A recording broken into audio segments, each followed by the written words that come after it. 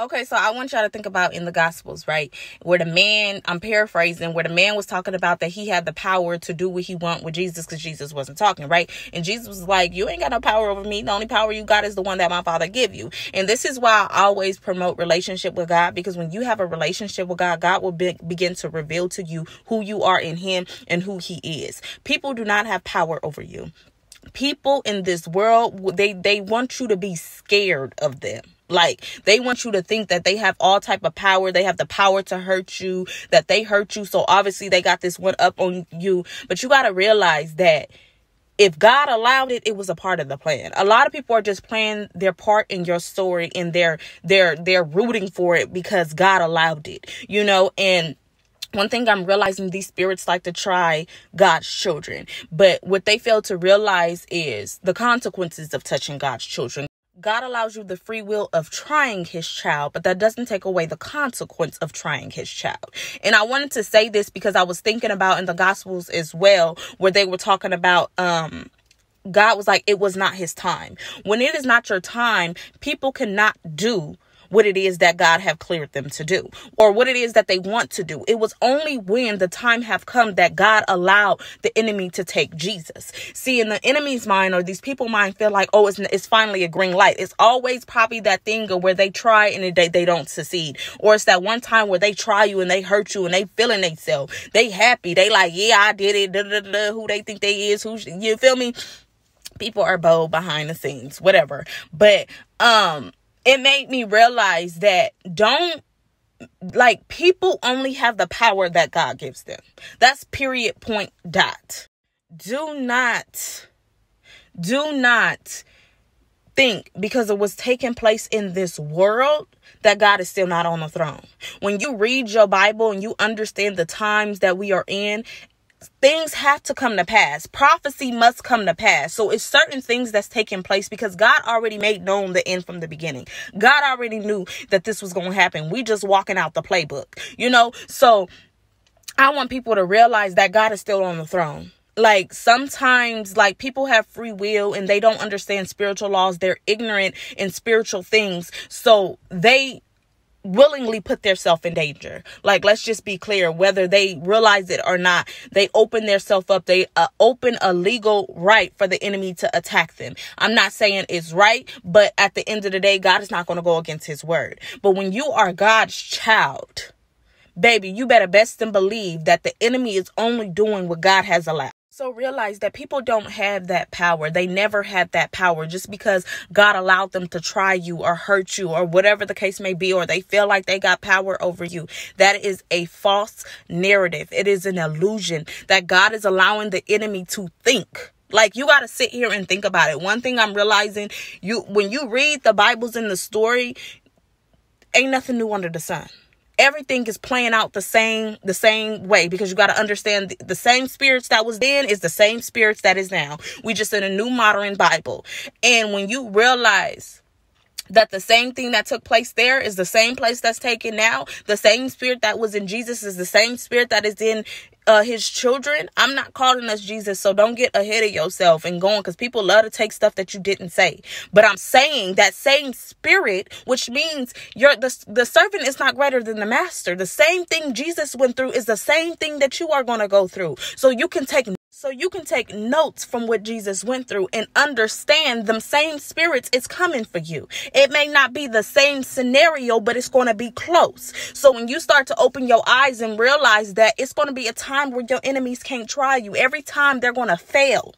But there will be a time where God is like, this is the time. Why? Because you cannot get to your resurrection unless you go through your crucifixion, unless you get to your cross. So when God allows the enemy to try you, this is the time people get happy. But see, people are ignorant. They allow the enemy to blind their minds that they don't realize that they're being used. Because guess what? A spirit needs a body. And this, I think about Judas. Judas didn't know he was being used. And I know he didn't know he was being used. And I ain't going to even get into that part. When Judas, you read in the Gospels, Judas asked, "Is it me, sir?" And Jesus said, yeah, basically. And Jesus said it was better for this man to not have lived. And this man still went to go betray Jesus. So what did that tell me? His mind was blinded. A lot of people don't realize the doors that they open, the things that they entertain, the sin that they're in. Okay, because when you look at this from a spiritual side, people are in pig's pens, but the enemy is always going to make death look good. And when you are carnally minded, you're not going to see it. So when you're in sin, indulging in sin, thinking you having the time of your life, the enemy is running you for a ride that you're not going to be able to answer for. A lot of times people don't realize that they're coming up against God when they're coming up against God's children. But see, that's the illusion. That's the enemy making people think, oh, it's just this person. But what did Jesus say? What you do to me, you do to my Father.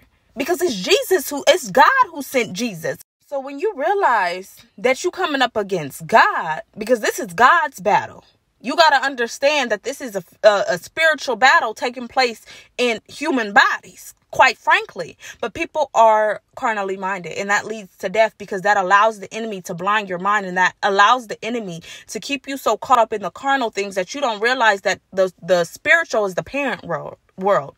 Only thing that's taking place in this physical world is a representation of the spiritual world. This is why a lot of people don't understand why they don't like people.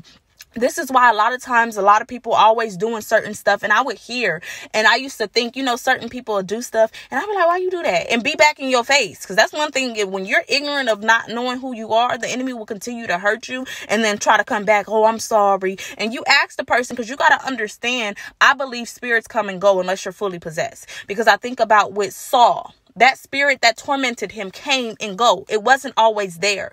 So there is times when that person can be fully present and they don't understand why they did you the way they did you. They really don't have a clue. But that's because the spirit was working in them. Spirits influences human beings' actions. Okay, so where was I going with this? Okay, that's it, y'all, because I'll be trying not to make these videos long. But just understand, people do not have the power over you that they think that they have. God allows certain people to play their part in your story. God knows the end from the beginning. You got to understand and read I think the Bible is really like the blueprint. It's preparing your heart for what's to come. These people are going to do to you what they did to Jesus. I'm letting you know, go ahead and be alert, be sober-minded, because the devil runs to and fro. That's what I had to realize. The devil is not sitting. He's on the move. He's trying to figure out who has an open door. Who can I use? Why? Because his time is short. His time is short, and his goal is to just bring everybody to hell with him. And people don't think it's a hell, but Jesus spoke on that. So I don't understand how people don't believe that. God won't send me to hell. You're right, but you will. Your choices will, because God, as much as God loves you, God is not gonna go back on his word. God is not going to go back on his word. And when people really open their eyes and read the Bible and understand the principles, the precepts, the laws of the word, you got to get your mind right. Because yes, God loves you. God will never go back on his word. He put his word above himself. That's how powerful his word is. He's not going to go back on his word. He gave you a choice. The whole mankind fell because he did not go back on his word. He made a provision, I guess you can say, to be able to connect us back, which is Jesus.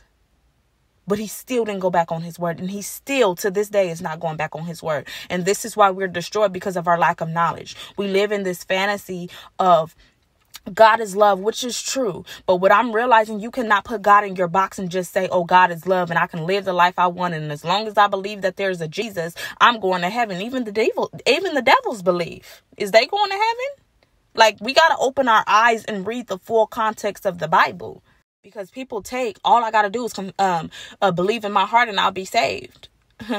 Okay. I guess you didn't read the part where he says there were many that will come to me talking about, Lord, Lord, I cast out demons in your names. I did this and I did that. And he would say, I would depart from me. I never knew you.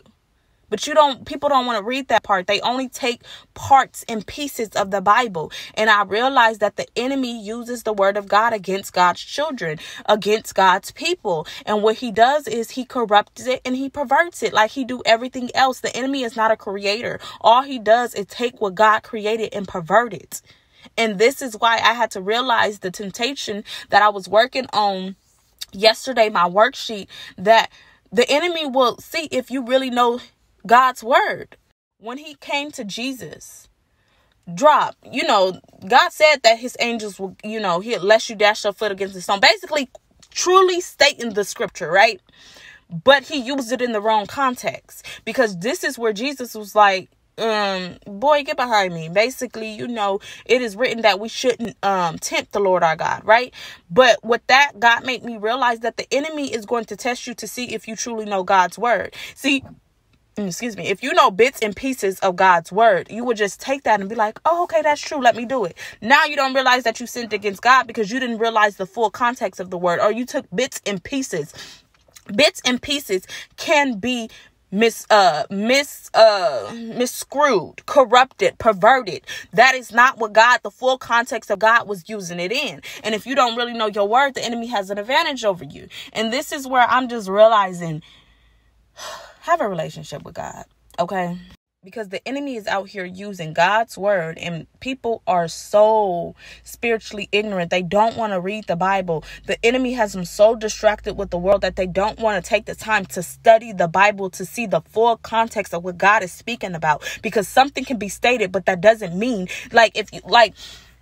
I think about what, I don't know if it was Paul, where he was talking about women shouldn't braid their hair and certain stuff like that. What God revealed to me with that was he's not saying that women shouldn't do that. What he's saying was he was talking to the Pacific church, and whatever church that was, and he was speaking to the people because the people had a problem. See, I had to realize what's sin for you may not be sin for somebody else, because God looks at the heart. So when you start to open your eyes and realize, okay, put all the scriptures together, because all the scriptures is used for the edifying us and to understand what God is seeking from us, right? You would just go with the word. Oh, it does say that. Just like I said, they take, if I believe in Jesus, I'll be saved. That don't make sense to me, because I used to think like that because I didn't know the Bible. Until I start reading about Lord. Then I start thinking about it. Even the devils believe. Does that mean they going to heaven? No. So we got to stop taking bits and pieces and allowing the enemy to feed us little crumbs. And we take one quote a day. Oh, I read my Bible verse for the day. The good verses in Psalms, when they don't realize that before certain things, you got to see before you can get to that. What is the prior say to that? Don't sit in the seat of the ungodly. Then you will be. It's a lot of thens and ifs and buts, and people don't realize that it's those promises are contrary, or those promises are contentive to your action. You have a part to play. So we're gonna end it here. People don't have that much power over you. The enemy is only playing his part in your story. People live in illusions. People live in fantasies. Okay. Know your word. Read your word. Stay in a relationship with God, because the enemy is crafty. He is subtle. He will fool the very elect. Stay in God's word. Stay in God's presence. And just open your eyes. It's a lot of illusion and a lot of fog screens to get you to think people have power when God sits on the throne.